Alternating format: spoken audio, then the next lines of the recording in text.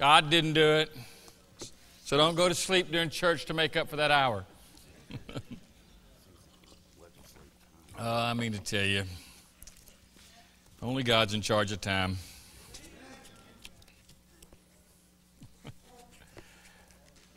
You're just looking mighty good today, though.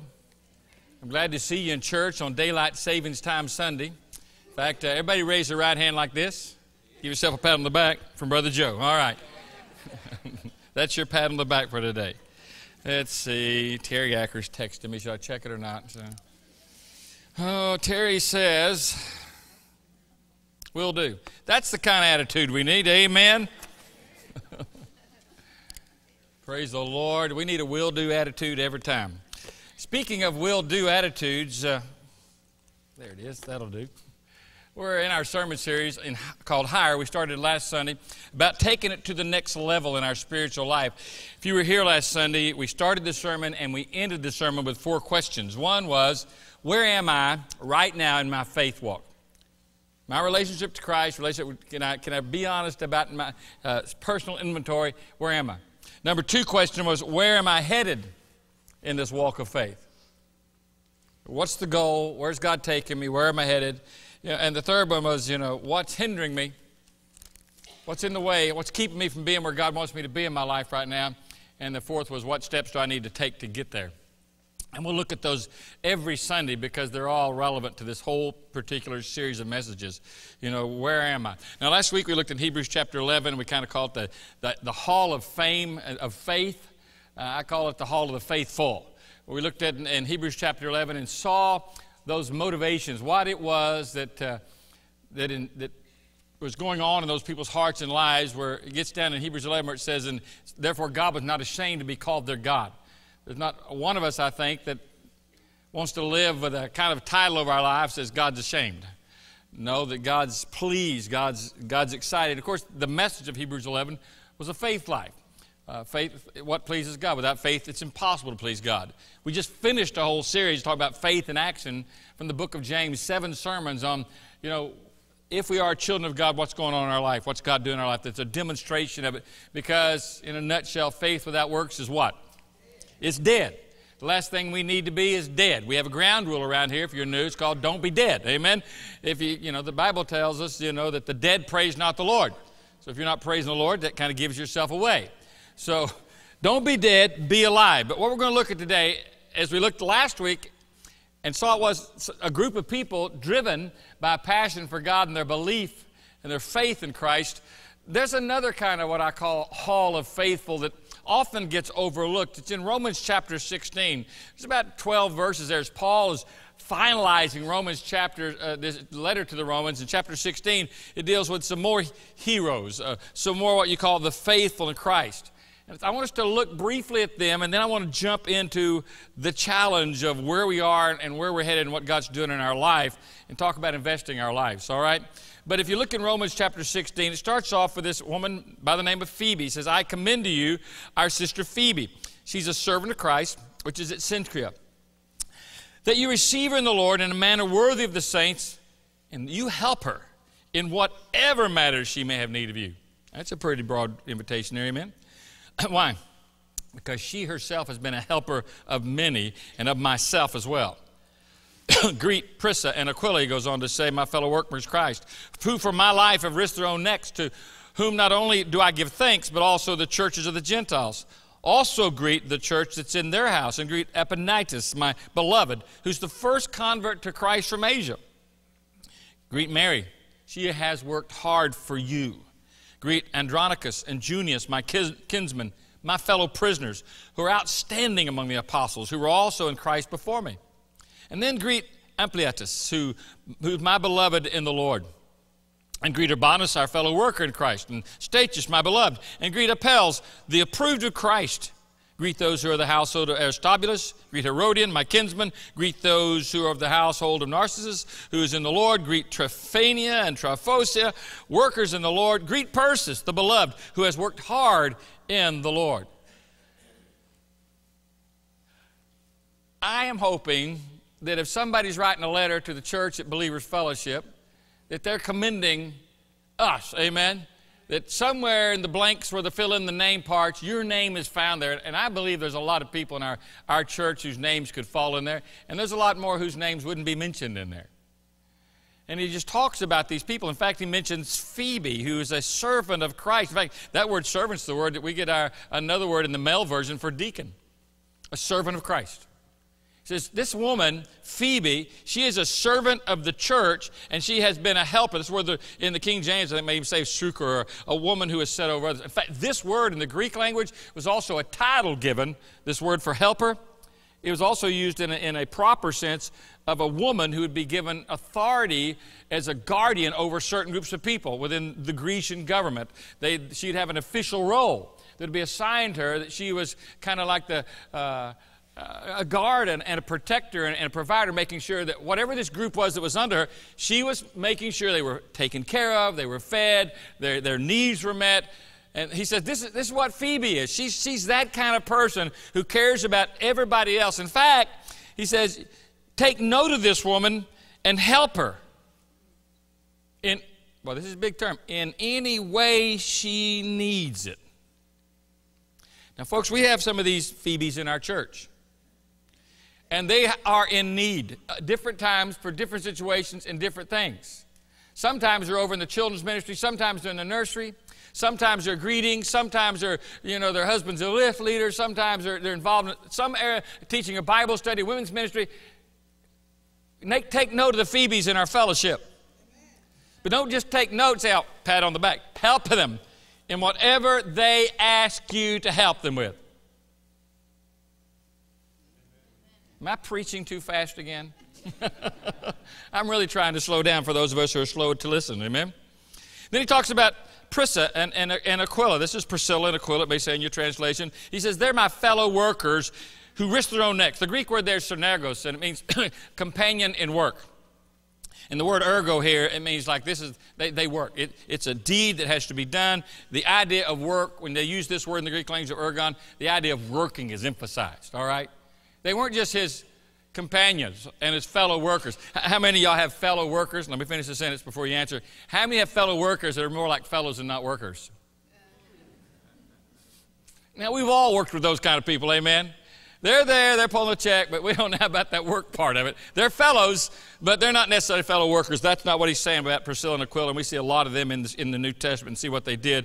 But he says that they are so committed to what God's called them to do in ministry that they risk their own necks. They put their lives on the line. And then he talks about Mary, and I love what he says, just Mary, she's worked hard for you. She worked hard for you. And if you were doing a little Greek dictionary lookup, that's that word for toiling, hard, rigorous labor, kapoios. And it has to do with, really getting out and breaking a sweat. In fact, it says she worked much is one translation, and the word in the Greek language is poulos, which means she did an abundant amount of stuff for you. But isn't that what ministry is? Isn't that what ministry is? Working hard for other people? And then he says, while we're at it, he says, and remember Urbanus, he's also our fellow worker. That's that word ergon again. It's the same as Aquila and Priscilla. The idea here, but this kind of worker, though, is it's somebody who goes out from somewhere to do the work. This is the whole context of this word in the Greek language is that they went somewhere to work. He said, they're traveling with me. Like Priscilla and Aquila, they're beside me. They have left something. It cost them to go with me. It cost them to do this kind of work that they're doing. So you salute Urbanus because he's a fellow worker. And I love this guy, Pels. I'd love to meet him. We will one day, amen. It says, what Paul says, approved in Christ.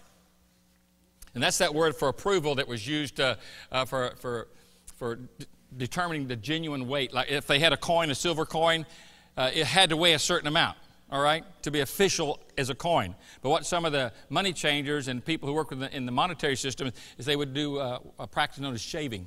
They'd shave the coins, a little bit of silver off this one, a little bit of gold off this one, and then they'd come up with some more silver and gold. Then if they did that, the coin was not really qualified, all right? It didn't meet the actual standard. He says, this guy Pels, he's the real deal. We have some people like that in our family. They're the real deal. I mean, they're not just blowing smoke. They're the real thing. And it says, approved in Christ. I mean, who approved him? I mean, he's been tested, he's been tried, he's been weighed, he's found out to be the real thing. He's the genuine article. He's approved in Christ. This guy's, he means business. What he says, you can take it for what he says. I mean, he means what he says what he means. He's all business when it comes to Jesus. Approved in Christ. It's not something he does on Sunday. It's not something he tacks onto his spiritual life. It's like, he's FDA approved. The Father's determining approval, all right? We look at everything, was it FDA approved? I'm buying some meat, I want to be FDA approved. I'm buying pharmaceutical drugs for my heart, I want to be FDA approved. Buy something that's not approved. This guy was the real deal. That's what he says about him. And then he talks about another workers, or two here, Tryphenia and Tryphosa, workers in the Lord. And it's that same word in verse 6 about kopoia, which means to grow tired with toil. But I like how he tags on it. It was in Christ. In Christ. And by the way, you may grow tired from hard toil and be burnt out, or you can grow tired from hard toil in Christ and still be energized. There's a good tired because you know something was accomplished, good tired because you know it was worthwhile, good tired because it was meaningful, and it had something to do with something that was of value. This was these guys. And again, it's that word was used attached to that word about working hard a lot.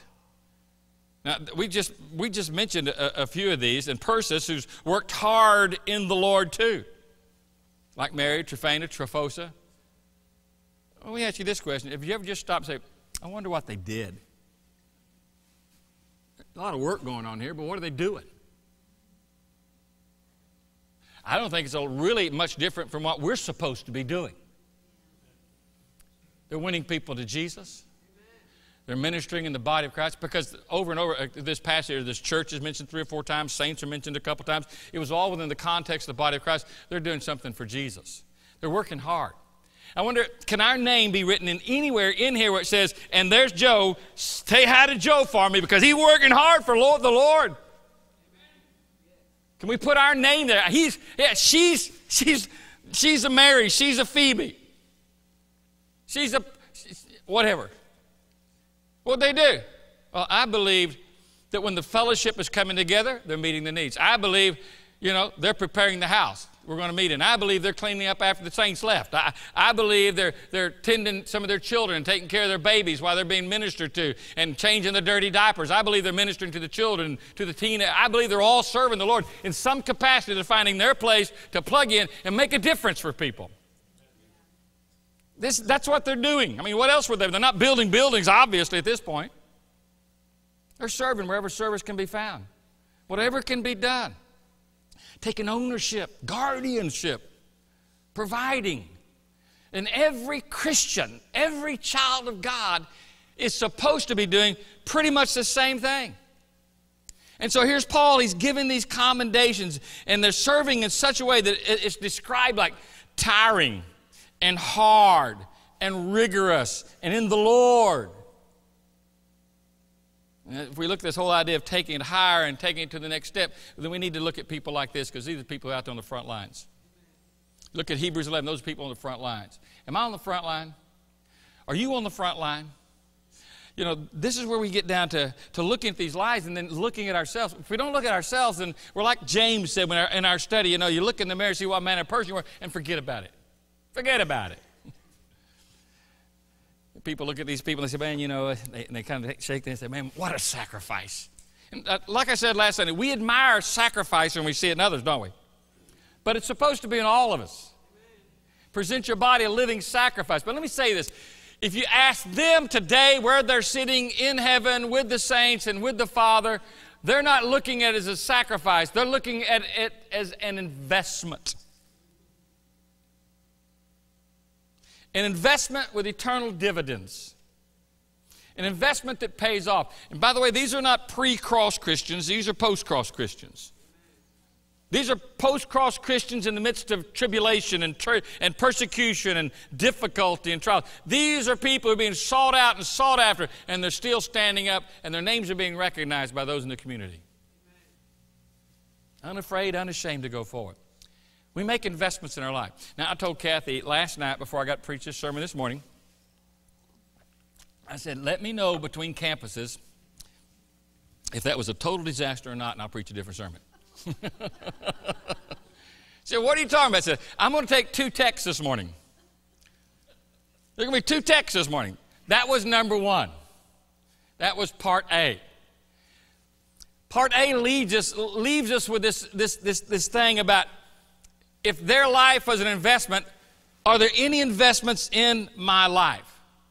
What, as a Christian, am I doing? We see what they were doing. We read last week what those people did and what drove them and what motivated them. We look at these people and see what they're doing, and they're doing things for Christ and for the body of Christ and for the church. And what am I doing? Because every one of us are either looking and making eternal investments or we're not. So it gets down to a simple thing. If I'm going to go higher, then I need to understand some principles about investing my life and quit looking at it as sacrifice and realize what it is. It's commitments that are eternal investments that pay eternal dividends. There's about 3 things you can do with your life. 1, you can waste it, and that's what a lot of people do. They kind of live with the idea, well, you only go around once in a life, grab for the gusto, get as much as you can, party life, and do their thing, and it's all about them. And then there's those who you can spend your life. You know, they spend it on career, they spend it on family, they spend it on making a name for themselves, they spend it on building something around themselves, and you can spend your life in a lot of different ways, and some of them might be noble even, but are they eternal? The third thing you can do is you can invest your life. At the end of your life, all right, by the way, there will be one in this physical sense. You're probably not going to win the lottery, but you are going to die. All right? I can't tell you how it's going to work with the lottery. That's why I don't waste my time with it. But I can tell you one thing. Outside the rapture, every one of us is going to die. But that's not the end we know as Christians. We know that at the end we stand before the Lord, you know. And at the end, how am I going to determine if my life meant anything? How am I going to determine if my life was worthwhile? It'll get back to me looking back over my life and saying, what kind of investments did I make? Did my life count? Did my life make a difference, or was I focused on all the wrong things? Name for myself, popularity, acceptance from the group, pleasure, experiences that I have in life. So I want to go to this little text here in Matthew 25 as we wrap this up and talk about investing our life. And investing our life, not just to invest it here, but investing our life in things that will outlast our lives. Things that will go on into eternity. Jesus talked about laying yourself treasures in heaven, where moth and rust does not corrupt. Well, in Matthew 25, he says, it's just like the man about to go on a journey. And let me pause right there. Jesus is sharing this right before the cross. This is not up in the early parables. This is right before the cross. He's saying, okay, guys, let me tell you something important. Get this lesson. Because it's about a man to go on a journey. Why? Because he just told me, I'm getting ready to go. Share before this parable of 10 virgins. This is this. The next thing that happens is, Lord, you know, as they go to the upper room and on to the cross. You know? Hey, it's like a man who went on a journey, entrusted his possession to them. To one he gave 5 talents, to another 2, and to another each according to his ability. They went on this journey. Immediately the one who had received 5 talents went and traded with them and gained 5 talents more. In the same manner, the one with 2 talents, he went out and gained 2 more talents. But he received the 1 talent, went away and dug a hole in the ground and hid his master's money. And after a long time, the master of those slaves came and settled accounts with them. So he's preparing them. He's getting ready to go on a long journey. His presence by the Holy Spirit, but he's giving them, I think, some important principles about a life that's going to mean something and investing their lives. This is about more than about money, all right? Some people, well, you're going to talk about money. It's talents, because that's the literal translation of the word here for talents. It has to do with, it was money, all right? And literally, if you took it today, you would read this, if Jesus was giving us this parable right now, with the economic system we have, he'd say something like, to one he gave 10,000, to another 1,000, and to another $1,000. Probably even be higher than that today, because about 1,000 back then a talent was. So it'd probably be like 10,000 or 100,000. But he gave them away, and he said, I'm going on a long journey, take care of this, and handle it properly. Every one of us have been blessed by God. And we're responsible to God. And it falls right in the parameter of this. So I'm going to give you 7 principles. All right? Just a couple minutes on each one of them. But if you'll take these to heart and receive what God has for you this morning, I believe you'll be able to take it to the next step in your spiritual walk in life. To realize that we're not talking about sacrifices and service. We're talking about investments with life.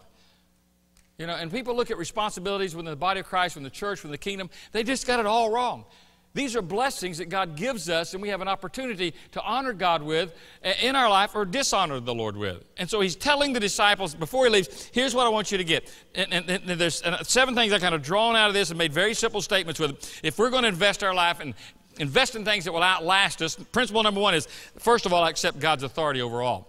Remember, he's the master, and he calls the servants together. Jesus is Lord. Say that again. Jesus is Lord. What's that mean? That means he's Lord. That means he's the boss. That means he's the king. That means he's the master over all things. That the earth is his, everything in the earth is his, everything under the earth, you're his.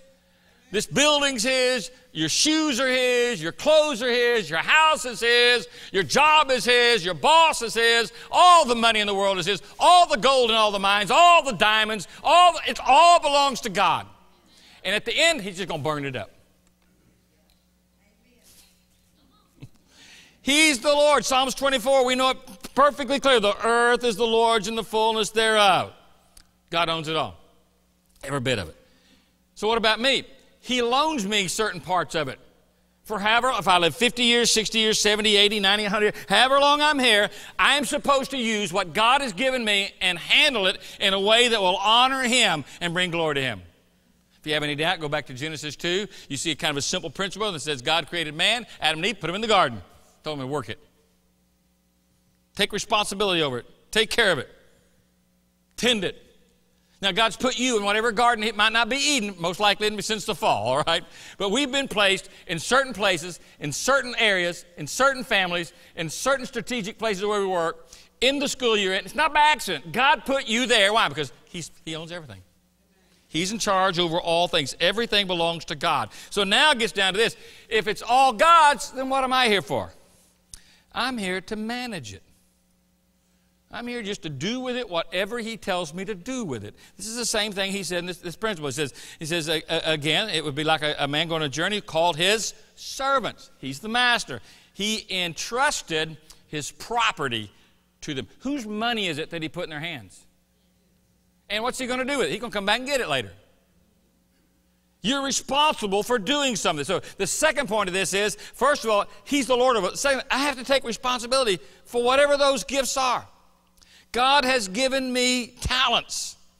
Now this again is a term for money, and it's about $1,000 then, but this story's been told for 2,000 years, remember, so we've tried to take the word talents and applied it to sometimes our artistic skills or abilities or gifts that we might have or leanings, but the idea here is pretty general. Anyway, he's talking about money, but he's talking about everything. Anything the Lord gives us, we're responsible for.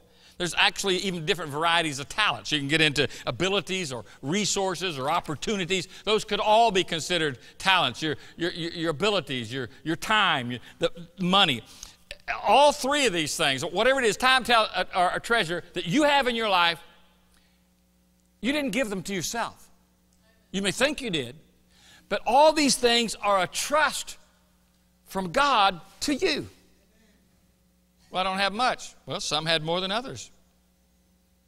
He says he'll give you what he can trust you with, and he wants you to do something with it. But what I want you to get from this is when it says, I take responsibility for my gifts, it means, if you follow the story, there are no talent people here. Every one of us have been given a measure of faith. So I don't have an excuse, first of all. I guess that's what it gets down to. Even Paul said, as he wrote the Roman church a few chapters before 16, he says, we all have gifts that differ according to the grace of God given us. So every one of us in this room, I mean, just kind of take a mental picture, look yourself in the mirror and say, God's given me some stuff. He's given me some talents, given me some abilities. Give me some things in my life. And some get 10, some get 5, some get 2, some get 1, whatever it might be. The idea is there's nobody without any. And everybody's unique, and God wants us to use it. So I have to take responsibility. Third thing, why? Because I realize I am accountable to God. This has to do with obligations. God expects me to put into use what he's given me. He's made an investment in me. He's made an investment in you, and he expects some returns.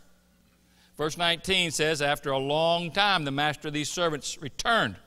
Uh-oh. He just turned and says, hey, Jesus is here. He's returning to settle accounts.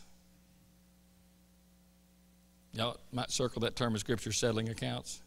Some of you who, keep your own checkbook, you know what that means?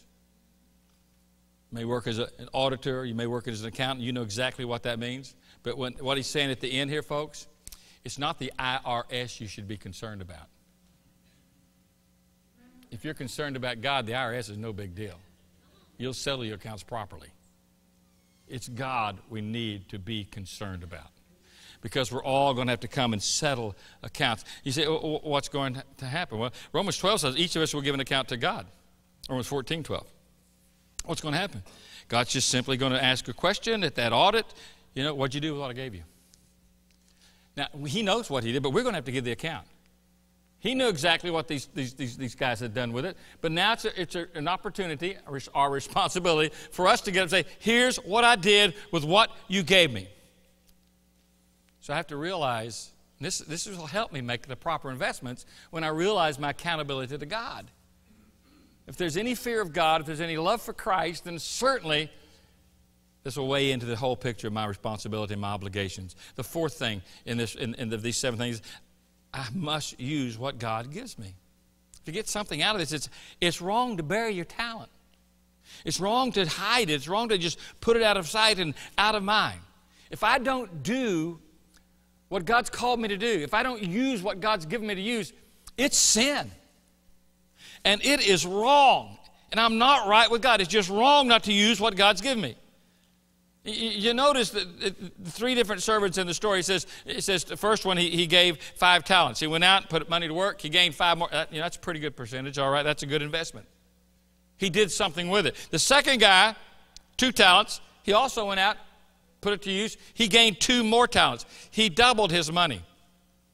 He got 100% return. That's pretty good, and God's pleased with that. But the third man, the man who just received 1 talent, dug a hole, put his money in it, and hid it. I'm going to have it when the master comes back. I'm just happy I didn't lose it. I know right where it is. Nothing venture, nothing gained. But I don't have to venture. Matt put this guy under the I'm cautious and I'm conservative group. And there's people in the church like that. But notice what the master says to him. He says, in verse 26 and 27, he kind of gives it, the auditor is giving the report, and it says, you wicked and lazy servant.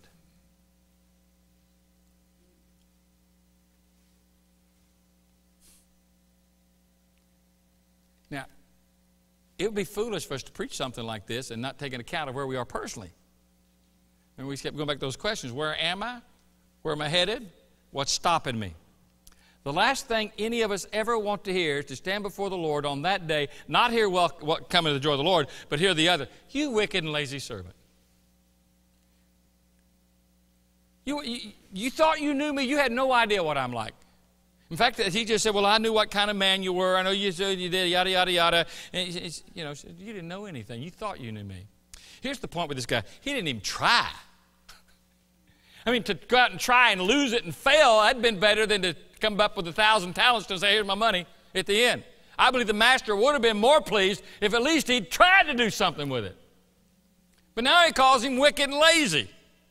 Unbelieving, no effort, no commitment. The guy's mindset was out of sight, out of mind. I want to forget my responsibility about this, so I'll just put it out of the way. Here's the bottom line on this deal, kind of the point here under this guy is that you can't please God by playing it safe in your spiritual walk in life. And there's far too many people sitting in church rows and church services today, are sleeping in bed because they didn't want to get up and lose an hour's sleep because they wanted to play it safe. No risk involved, no commitment involved, no sacrifice, Hey, if I'm not taking any risk, where's my faith in my life? Is it costing me anything? Ask myself that question. Have I taken any risk this week? I mean, folks, just simply going out and standing up and letting the world know you're a Christian, that's risky anymore. It was certainly risky in those days. But that's why people won't do it. It's too risky. I could lose my job. I could lose my position. I could lose my popularity. Kids know at school I love Jesus, and maybe you don't love Jesus so much. There's this element with faith that means you have to step out. And the point where we get to here is if I do nothing with my life, if I make no difference as a child of God, then my life is absolutely inexcusable. I'm wicked and I'm a lazy servant. But yet that's where so many are on these days. I mean, I don't know what people talk about. One thing I'd like on my tombstone, maybe it just put on mine, at least he tried. All right? If he failed, but he tried. He fell forward. In other words, he didn't fall backwards. He tried. And there's so many people who won't try. They just kind of freeze up in place and go, bury the towel. What's the matter? I might die if I try. Hey, die trying if that's what it takes. And one thing about this guy also you might notice, he's the guy with one talent. And you may feel like that's you. I feel like that's me a lot of times. I'm the guy with one talent. But I want to take that talent and do something for the glory of God with it. It's not the guy with 5 that fails. It's not the guy with 2 that fails. It's the guy with 1. And many times it's the people who think they have such limited talents, they're the most likely to do nothing. I don't have anything to offer. I don't have this personality of so-and-so. I don't have the education of so-and-so. I don't have the money of so-and-so. And all of that, so I just won't do anything. I just settle aside and go to church. I'll be in church. I meet a lot of Christians who are as boring as dirt. Watching paint dry. There's no vitality. There's no life. I mean, it's like Bill Stafford used to say, they look like they've been sucking oatmeal out of Coke bottles. The whole thing about baptized in pickle juice kind of thing. Because they're not doing anything. They're playing it safe. They don't take any risk in their spiritual life. They're not setting any spiritual goals. They're not taking on any challenges. They're not going to attempt anything for Jesus. They just bury it. There's lots of places they could serve Christ, but they just, they're not good enough for that. There's thousands of places at Believers Fellowship they could do something for Jesus. I mean, and they've got skills and they got talent. Some of you could, computers inside it. We could use you in the areas of different areas of ministry around here. We can all change a diaper in the nursery. We can all help. Amen. I talked to some of our children's workers the other day. They said, we approach a lot of people about help, and here's what we get from them. Oh, well, I've had my kids. I've had my kids. I'm done with that. Well, bless your little pea-picking heart. I hope God calls you to a full-time diaper duty.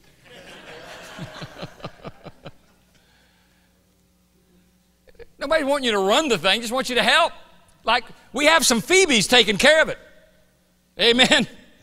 But we need to help Phoebes in where they can. There's all kinds of places, but the worst thing you could do is just bury it and say, I'm not going to do anything. Which brings me to this point, and these are all kind of overlapping. One, then I'll operate in faith and not in fear. Fear keeps me from using what God's given me many times. Sometimes, and that's just another face of pride in many ways, but it's Satan's favorite tactic. Just get you afraid of stepping out. This is what he said in verse 26. I was afraid. I went out and I buried because I was afraid. In fact, there are about 3 different kinds of fear, and we'll just spend a moment here. One is the fear of self-doubt. I could never do that. I'm not qualified for that. I couldn't handle that. I don't know what to do with children. I don't know what to do with this. I don't know what to do with that. I don't know what to do. And so you don't. Just self-doubt. I could never do that. Basically, it's a fear of failure, is it not? The second kind of fear we catalog here is self-pity, which is just as bad as self-doubt. You don't have to be afraid of doing something. If God's given you His Holy Spirit, you can pretty much do anything He lays on the table. Amen? Because it's in Christ. If you look at this, there's 2 characters in the Bible that kind of remind me of this part here about self-pity. There was Judas and there's Peter. They both failed the Lord. They both openly failed Christ. One is in remorse and kills himself. The other is in remorse and goes into repentance from there and makes a difference with the world around him. And that's, really, if you're not being used by, if you're not letting God use you, if you're just kind of a pew sitter and a warmer, then that's where you are. You're just kind of in self-death already. They both denied Him, but hey, one went on and made a difference in life. The third aspect of these fears is self-consciousness. It kind of gets to what people think, or what if I don't perform as well as I should? Because we know that people do in their carnality set back in judgment. We weigh out the service, we weigh out the songs, we weigh out the preacher, we weigh out everybody's actions, everybody's activities, try to second guess their motives. That's just part of carnality. But you can't let other people's carnality keep you from serving God. You know? I'm sure there's a lot of other pastors who could do a lot better job than I do, who aren't pastoring, that aren't doing anything. So, hey, that means I get to. I'll just step right up and take that. That means I get to be a part of something. So there's this area just because, you can't do anything spectacular, because you're not an orator, you're not this or you're not that, or you can't sing, or you ain't got 10 talents, you ain't got 5 talents, all you got's 1 talent. Verse 24, the man who received 1 talent came and said, Master, I knew you're a hard man, harvesting where you've not sown, gathering where you've not gathered seed. Which wasn't true. The master wasn't hard at all. We know who the master is, don't we? The master has blessed him by how can you say, here's $1,000. Oh, you're such a hard man. Oh, the Lord, it's so hard to serve the Lord. Here's eternal life. Here's salvation from judgment and death and hell and the grave. Oh, the Lord's so hard to live for Jesus. No investment here, amen. Just absolutely lost. You can't operate in faith. You can't operate in fear. You operate in faith. The 6th thing, I have to understand the use it or lose it principle. This is pretty simple. He said, take the talent from him and give it to the one who has 10 talents. Now you say, well, that doesn't sound very fair, does it? No, it doesn't sound fair. But we're not talking about fair. That's a worldly terminology. We're talking about right and righteous and justice. Yeah, well, it just looks to me like the rich are getting richer and the talented get more talents. Got only 1 talent. I've been taken away from him. Let me clarify. Who's the master? All right, your heavenly Father, Lord Jesus Christ, they're the master, right? And he has the right to take away anything that I don't use to invest for him. All right? Anything he's given me that I don't use for his glory, he has the right to take it away. Why? It's his. It belongs to him. So I have to understand this use it or lose it mentality, all right? And by the way, before I even start on number 7, that's true about everything in life. If you get real lazy and don't use your muscles, what happens? Atrophy. You start losing it. How about your mind? People's minds stay sharp the longest people continue to use their mind. They read, they study the Scriptures, they stay sharp in the Word of God, and their faculties stay longer. Because they're using it, and they're using what God's given to them. If you refuse it, it's like a talent. Asking these musicians, if they quit playing or singing, what happens to the vocal muscles? What happens to the memory, the mind action between, the hand-eye, mind-eye coordination, the fingers and instruments or whatever? You lose it. So you keep using what God's given to you. And God blesses you with more of it. By the way, you say, brother, I just don't have time to serve the Lord. There's your error. You don't have time because you don't serve the Lord. Let me say that again. You don't have time because you don't serve the Lord. You'd serve the Lord more, give him more time, guess what you get? If that's not true, then the Bible's lying to us. Because the Bible says, whatsoever man sows, that will he also reap. So if I sow whatsoever, time, guess what I get? Time. If I don't, guess what I don't get? I don't just, it's pretty simple. Use it or lose it. And the 7th is this. I comprehend spiritual compensation principles, which kind of, again, laps over that. This principle of spiritual compensation says just the opposite of the use it or lose it. It's this principle, if I do use it, I will gain from it. If I use it wisely, I will be rewarded. His master replied, well done, good and faithful servant. You've been faithful with a few. I'll put you in charge of many.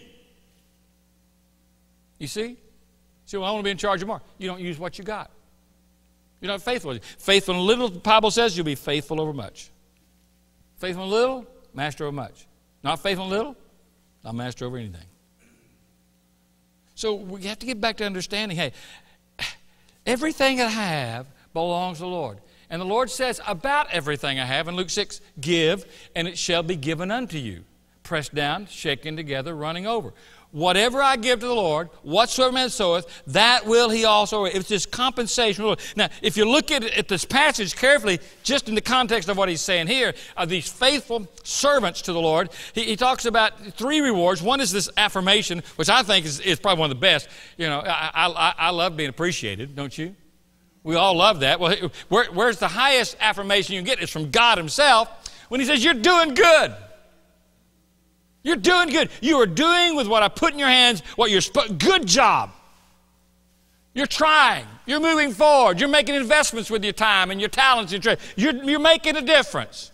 The second area here has to do with the reward is promotion. He says, I'm going to put you in charge of more. I'm always amazed people want to be in charge of more, but never will take responsibility over little. Wicked and lazy servant. I'm saying that to myself as well. Don't take an offense. If we won't take responsibility, why should we sit back and say, well, I just need the Lord to do more? You know what I'm responsible for and what you're responsible for? We're responsible for the depth of our ministry. So I'm going to take it deeper. I'm going to go higher with the Lord. That's what I'm responsible for. The Lord's responsible for the breadth of my ministry. The impact of it. What area, where he wants it. That's his responsibility. I just make sure my ministry is committed to him. My life's committed to him. Whatever it is, God will expand it as he sees fit with promotion. That's his responsibility. Mine is to invest where I'm supposed to invest. But it's a sacrifice. No, it's an investment. Celebration is everybody loves a party, amen? There's going to be the ultimate party one day, amen? Come and share your master's happiness. Now, there wasn't any happiness from the master, obviously, when the wicked and lazy servant. But the master is exceedingly pleased. Now, last week, remember that theme from Hebrews 11? It was those people whom God was not ashamed to be called their God. This is those people. These are the ones he's talking about here. People who said, hey, I'm going to be a part of what God wants. Here's the 7 principles for those who didn't hear it the first time. You know, I'll take ownership. Second one has to do with I'll take responsibility. Third has to do with my accountability. I'm going to use what God's given me to use. Fourth has to do with utilization. It's wrong to bury my talents. I'm going to use what God gave me. I'm not going to live my life based on fear. It's a snare. I'm going to live my life based on faith. And it's a use it or lose it. God's blessed me. I'm just going to use it. I don't want to lose it. And the last was compensation. He rewards the faithful. I love this quote from Jim Elliot, who died on the mission field, by the way. He says, he is no fool who gives up what he can't keep for that which he cannot lose. There's a lot of people giving their lives up for stuff they can't keep. They're getting a name. They're getting notoriety. They want to be the next American Idol, whatever it might be. That's the mindset of our whole culture, is it not? We want people to worship us, notice us.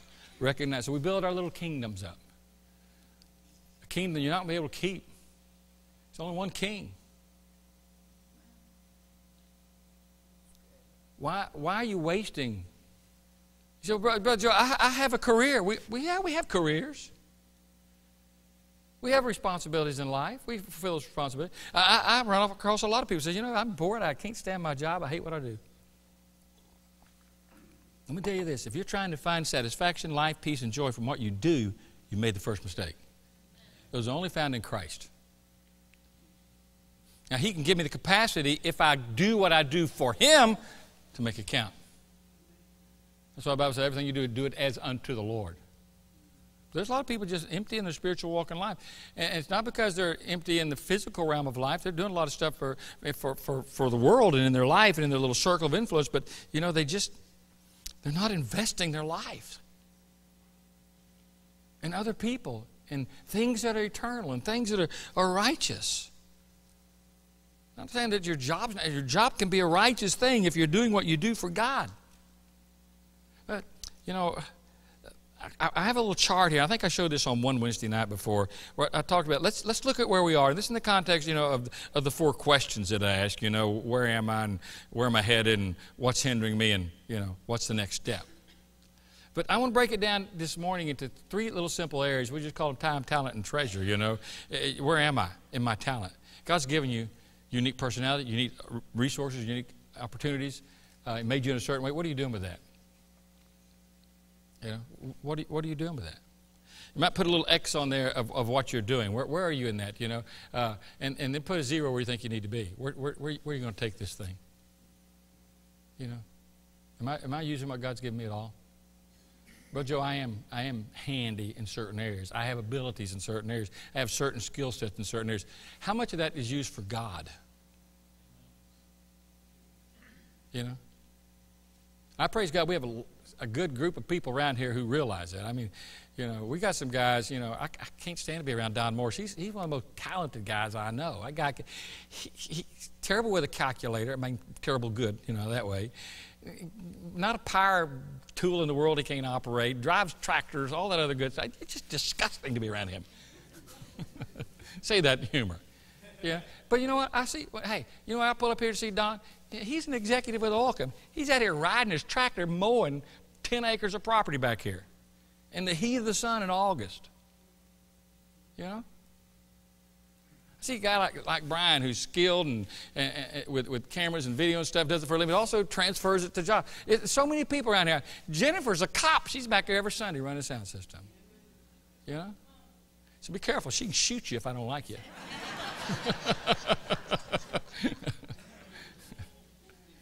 And I hate starting mentioning names because there's so many of you like that are doing, I mean, lift leaders and teachers and nursery workers and volunteers in areas, but there's so many more that could be volunteer. In a couple of weeks, we're going to have a ministry kind of fair, if you want to call it that. There'll be tables out in the lobby where we need help in different areas of ministry. There's no reason we shouldn't have lines at those tables. Hey, I can help with children about every 6 weeks. Doesn't bother me. You know? Praise God, we have food pantries and clothes pantries and nursing home ministries, all kinds of stuff going on. You can do something for God.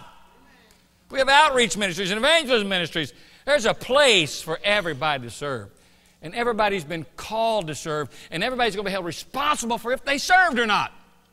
Well, Brother Joe, I just like hearing, you know, I've done my service time. Use it or lose it. Hate to see all that gone to waste. Keep the investments fresh. Amen. So what about that? Where do you measure on that? Where do you want to go with that? Say, I certainly want to take it to the next step. How about in the context of your time? And again, this is where, you know, if you're going to be dynamic in your spiritual life, this is investment number one many times, is it not? I mean, we've got to give our time to the Lord. What if we tithe our time like we tithe our money? You know what that means if I tithe my time? And tithing is just a standard. We know that's under the law, but we also know it's under grace as a symbol and as a standard, as a good starting place, right?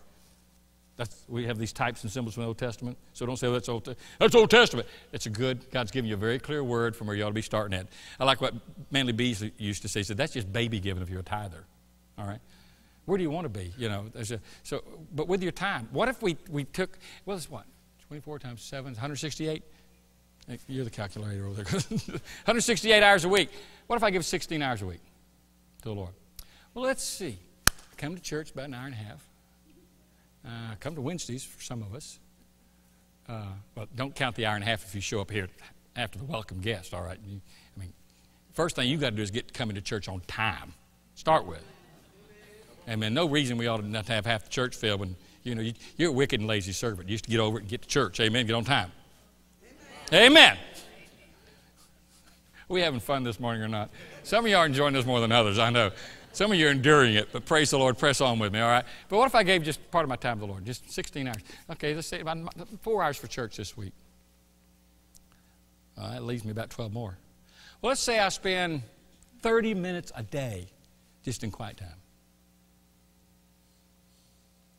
And I don't do it on Sunday because I'm at church, all right? So that's 6 days, 30 minutes, that's 3 hours. I'm up to 7 hours. Oh. Hey! No. I'm giving you time to figure your schedule, all right, while I'm working on mine. How many hours this week, in reality? You need more time? Give some more time to the Lord. Where would you like to be? Say, well, I don't even give 30 minutes to the Lord a day. Then where do you want to be? Well, you know where you are now. Where are you going? Let's have some discipline in our life. Let's give something to God in our time. Let's see what God does for us. That's one of those spots you're supposed to clap.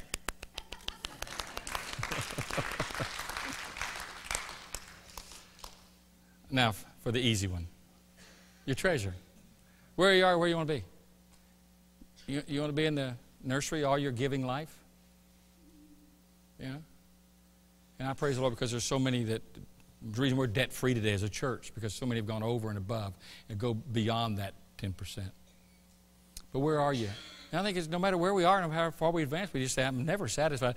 We've talked about R.G. Letourneau and J.C. Penney and all these guys who said, their goal, they had a goal, they knew where they were, they knew where they wanted to be. They said, my goal is when I get down the road here, I want to be giving 90% and keeping 10%.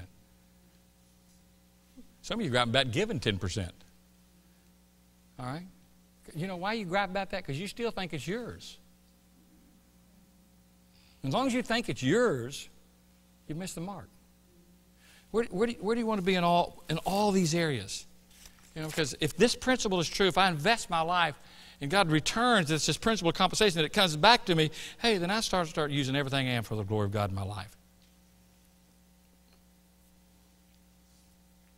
Where are you? Where are you headed? What do you want God to do? We want to take it higher? Then let's mean business. We want to take it deeper? Then let's mean business. Then to mean business means I'm willing to really do a close examination. Where I am, where I want to be. Where's I am at? How's it going to get there? What's it going to take? And it would do well to just take the time and outside this service and get along with God and just say, Lord, here's where I am in all these three areas, my talents, my time, my treasure. And Lord, I see what I need to do. And I'm going to make myself available, for serving you in whatever way that you lead me to do. And more that'll come up over the next couple of weeks, if you come back. Let's stand. These messages, they're good inventories for all of us in which we all